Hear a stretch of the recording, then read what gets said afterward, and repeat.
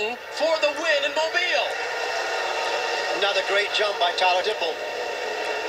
He comes through clean through turns 1 and 2, and that 38 is back out front. Jesse Little looking down to the inside of the 29.